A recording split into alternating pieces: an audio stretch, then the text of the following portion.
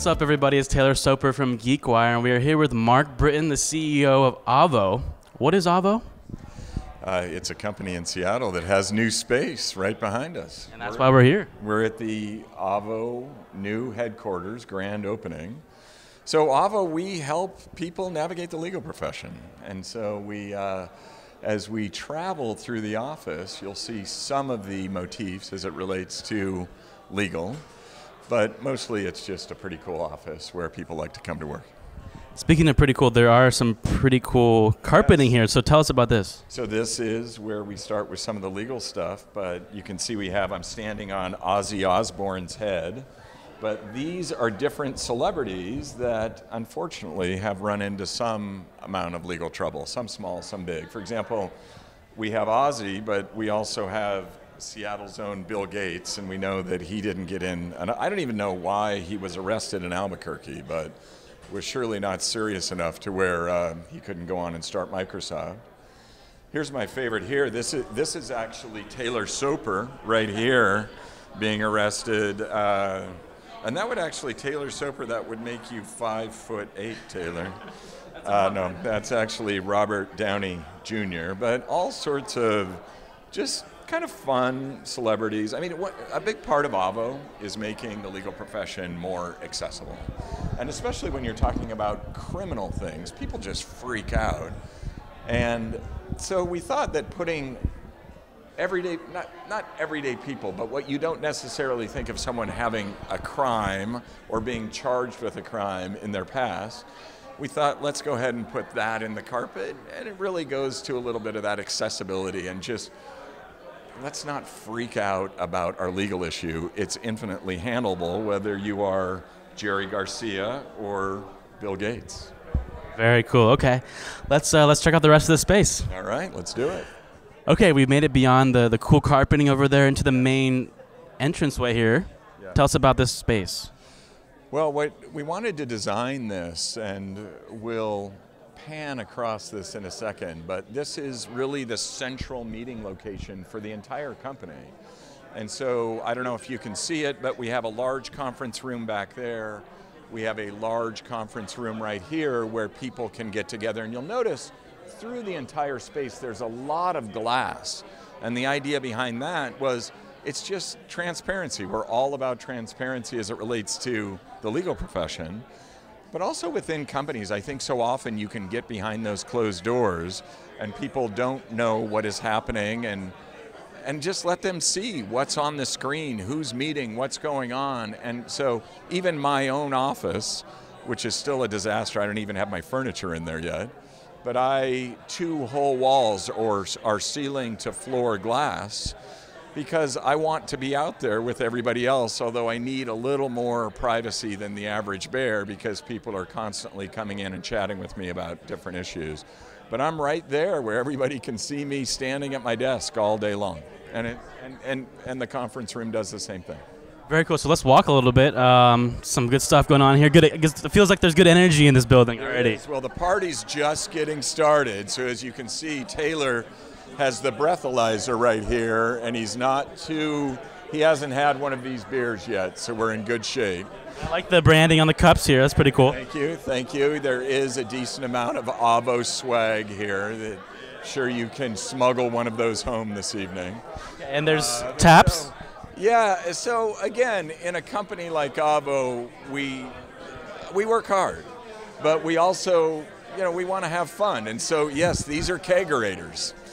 And sometimes we joke that a company that rates lawyers maybe shouldn't be drinking beer on a regular basis, but we flip it around and say we actually need to have a beer on a regular basis because every once in a while we get a call from an angry lawyer. But anyway, so we talked about the conference rooms, and then if you kind of turn this way,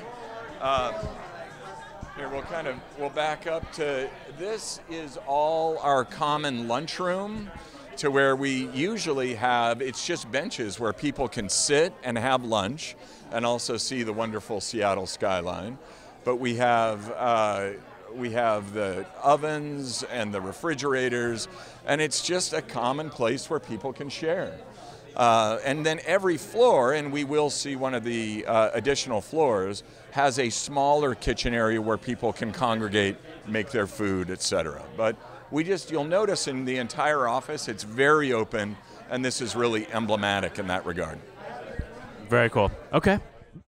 Okay, we are one floor up now on 15. Yes, it's a little quieter up here. Maybe we can actually talk and hear each other. So some deep thoughts about the business model and everything. But so this is another open area. It feels very open, and that's kind of the theme of this office, it seems. Well, I'm also a little worried that the theme is parties, because this comes from, we had a multi-floor, everyone decorated their own neighborhood to get to know the building. And it's also really exciting because we had our sales teams and everyone else in separate buildings for the last year and a half, 2 years. And so it's just, everybody's really excited to be back together. So it was in the Mr. Rogers theme of welcome to my neighborhood. We had parties on every floor. And so the furniture's moved out of here. And you can tell that this had some sort of pirate, which again is that criminal or legal motif. But yeah, this is one of those areas where people can congregate up here, and then as you kind of move this way, you can see that very open space where everyone works, and then the communal space, here I'm going to come on this side, but the communal space, a conference room. See how open this is, where people can get together, share their thoughts, but they're not behind those closed doors. And then if I shift this way one more time and we look down the hall, you'll see that this is, everybody has open space and they're against a window. So the people who have the window are those that are out on the floor. And then if for whatever reason you absolutely need an office, then you have the floor to ceiling glass so that you're still very much a part of the floor and not separated from the rest of the organization. So that was part of the feel that we wanted to have in the office space as a whole. Very cool. Okay, yeah, let's take a little walk. Okay, here we go. So this is the floor that has a lot of product and development. And you can tell that some are still working late, analyzing data or building product.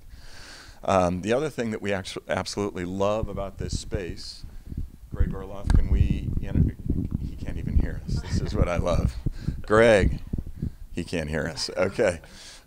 Sorry, can we I want to show these guys, these sliding walls are set up, these are movable whiteboards. And so Greg can have this right next to his desk to write his thoughts, but also, can I pull on this just a little bit, Greg? Yeah, I think this one might be.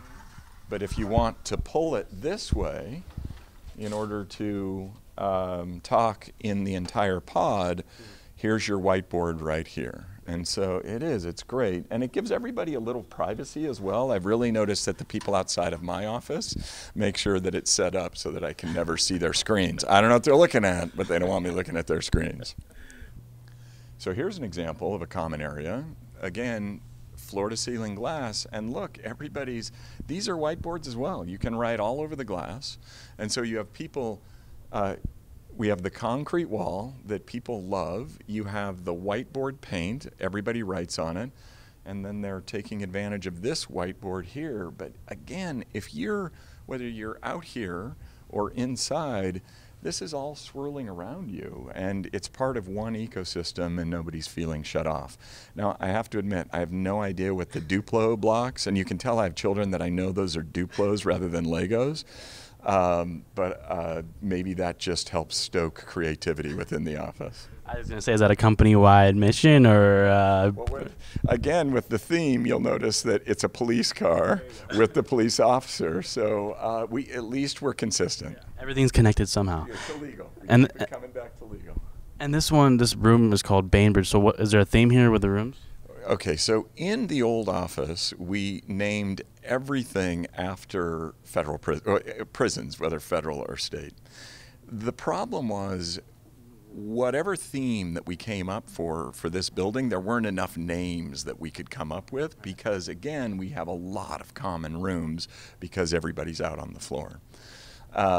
So we decided, and when I say we, that is, I was not involved at all. This was facilities. They said, we're going to pick certain themes so that people know that they're in, say, the Seattle Metro Islands area. So this area over in here is all named after, Bainbridge, Vashon, et cetera. And then up on, I don't even remember what it's named after on my floor. We're still getting used to it. But at least you have some ability to understand where you're supposed to be meeting based on the whether it's an island or a Supreme Court justice. That's another theme we have somewhere around here. Got it, okay. Makes sense. And there weren't enough prisons to... The problem is the names after you get past like San Quentin and Folsom, nobody knows what it is and they don't know where it is. So you have to prisons, there are a lot of them, but the ones that it's onesies and twosies. I like the Seattle thing. Yeah, there you go. They also thought that let's get away from the prison thing. Maybe we've overdone the criminal element. The carpets are good. And, Stop. Carpet and Duplo and the pirate banners, we're good. Okay. Good mix there. Okay, cool. Let's keep going. Nice. Anytime that you're building out space and you're spending the money on it and you're a company every company's thinking about their P&L, you don't want to go crazy, but people work hard and you want to make sure that they have space that is a fun place to be because they're going to spend a lot of hours here. And where I really think our designers nailed it, and I'll give you an example right here in an empty office, but you can see that I should almost show you an office that's done, but still look at this. You have the beautiful wood floors coming into the carpeting, but then you have a concrete wall, which people just love, and it's pretty hip, but it's also very inexpensive. And so where we spent the most money was on the glass. Again, to make sure that people didn't feel shut off from the rest of the floor. But we were able to do this space, so starting with our CFO, who oversees facilities, down to Steve Barker, who runs our facilities, they did an amazing job at building out. It's just cool space, but it didn't break the bank. And so I'm really proud of them. Yeah. Keep the startup mentality, right? Yeah, for sure, for sure. Cool. Well, fun stuff. Good times at Avvo, and thanks for showing us the new space. It's pretty cool. I'm glad you like it. You can come back anytime. We'll be back. Cool. Thanks, Taylor. Thanks.